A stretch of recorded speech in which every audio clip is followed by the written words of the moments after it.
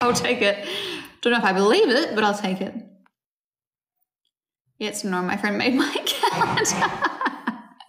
Delicious. Are you American or Australian? It's funny either way. Do you miss being really popular, or do you prefer it being more chill now? I miss the popularity because, like, I miss it and I don't miss it. I don't miss it. I mean, I'm tipping more on the not missing it because it was really affecting my mental health. Like lack of privacy, the pressure, lots of people being mean because you have lots of people watching you. Like that really takes a toll and takes a chunk out of you. But you'd be lying if you didn't say that if you didn't miss it at all, because obviously it's nice to have, like, to be popular, and it's good financially. Obviously, you followed me along the way that are refinding me now. Unfollowed me along the way, not because they didn't like me or something, but probably just because I wasn't as relatable to them anymore. So that's fine. I totally understand, because I unfollowed a lot of people too, and it's never anything personal. I had an influencer message me and ask why I unfollowed her, and I was like, oh my gosh, first of all, I didn't even know you didn't even realize, I didn't think you would notice. Like, I didn't say that, but I was like, it's literally nothing personal. I just have a really curated feed where I only want to see the people's posts that I like. I don't know how I worded it, but I felt really bad. But I was like, no, of course it's not you personally. I'm very particular with what I see online. Like, I want to create a safe space for my own mental health, you know? Not that person was creating a bad space, but I basically just follow my friends and family on TikTok, Instagram now, younger and shinier, yeah.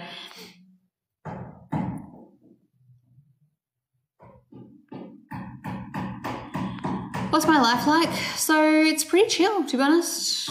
Got my own business with Lounge Face, just moved into our new place. Got my lovely fiance. I hate saying fiance, it sounds cringy to me. But Reese, who's outside, I won't show him now because he's right there and he doesn't know that it's being filmed, so I'll give him privacy. I've got little memes. Oh wait, she's not even in the frame anymore. Little angel. Oh my God, look how cute she looks.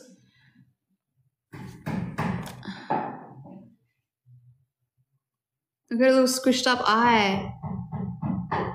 That is so cute. I'm just living life, living rurally in the countryside. Just chill vibes all around. Ooh, oh my God, that is so cute. Love it. Love the timing. Thank you, Will. Thank you for opening up. Oh, it's not even opening up. That's just the truth. It's probably hard. It would have been harder for me to talk about that when it was happening, because it's like you take such a big ego. It's a huge hit to your ego.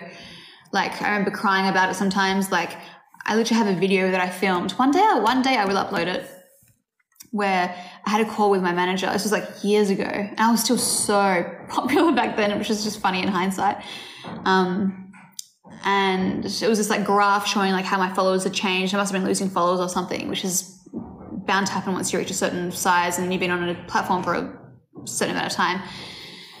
And anyway, it just triggered something in me. I think I must have already been aware that things were changing, and I was filming a vlog that day. So I was like, started crying. I was like, I feel like my content is the best it's ever been. Like, I feel like I'm more myself than I've ever been. And like, if you want to follow me at any time, like this whole journey I've been online, like now is the time to do it. But like, you know, less people are watching. I don't know how I said it. It wasn't as corny as that, but it was basically that. It's like, it's the biggest risk you take when you join when you become popular online at a young age, is that like, it's so easy to let your self-worth be tied up in that, especially when I was already kind of like insecure. Then you have all these people saying, you're amazing, I love you so much, this and that. And it's like, oh, wow, maybe I'm not so bad then. And then that changes and you're like, oh, the insecurities come creeping back in. But then as you get older, you just learn that it's like, it's just life. It's absolutely just life. People come and go, people's interests change. It is what it is. It's nothing about you personally. Like even Instagram has been getting quieter recently. And Instagram used to always be like my main platform.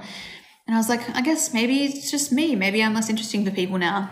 And then I come over to TikTok and it's like all my videos are popping up again. And all these new people that haven't seen me in ages are being shown my videos. And it's like back like when I started my social media stuff again, it's like, so it's not just me, it's just the algorithm or whatever. It's like, well, it's a bit of everything, but that's what I kind of worry for like young influencers or ones that just go nuts really quickly. Cause I'm like, I hope you've got a good support system around you. I hope you have a good head on your shoulders, good family support, or a really good therapist. Cause you really need to like make sure your self-worth is really, I mean, as a teenager, which is the age most of them become popular, like how can you really be all that confident? I don't know. Do I still make income off social media? Yes. Does Reese work in the rural area?